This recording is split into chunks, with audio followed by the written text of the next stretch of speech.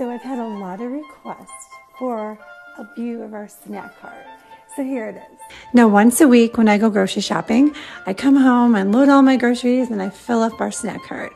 Now if I need to fill it up again, I will. Every day our snacks change, but then some things will always stay the same. There's always 2 jars in the carts that my kids know they get to grab, no matter what is on the menu. One will be a treat like I've made here, just little coconut sticks I found at Costco. And then there will always be jars of mixed nuts.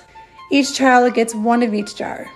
The mixed nuts can take you literally no time at all if you make a trail mix ahead of time and just fill them each night. And on this day, we were having vegan chocolate chip cookies, so I went ahead and put those on the shelf as well. So the variety of things that goes in our snack cart is always changing, and they love it. Thanks for watching. Follow us for more.